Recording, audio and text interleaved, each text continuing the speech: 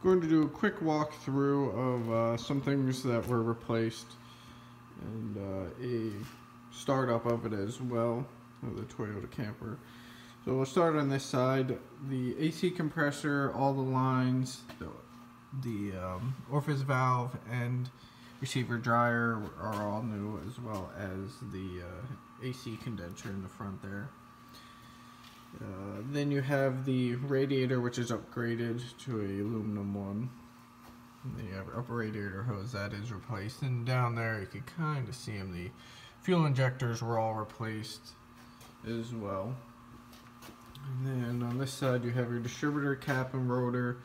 Those are all replaced with spark plugs as well.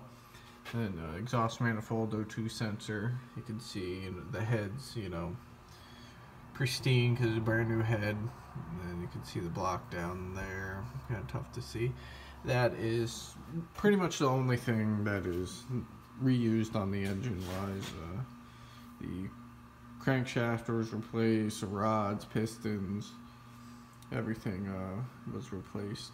And then you have, including the head, the cam, valves, all that is replaced.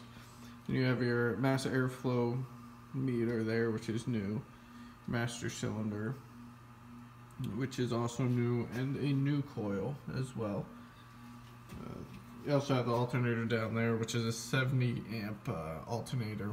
And then you have your fan clutch that has been replaced as well.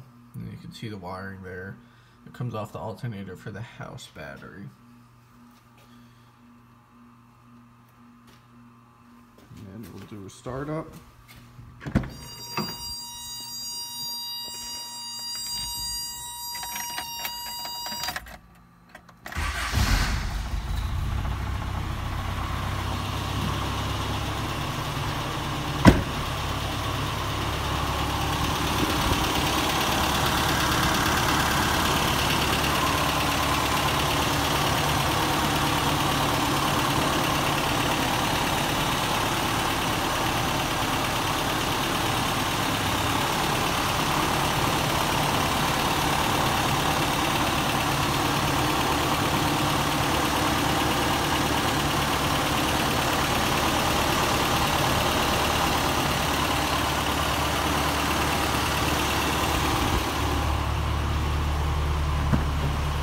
As well as you can see, there's no check engine lights whatsoever on it.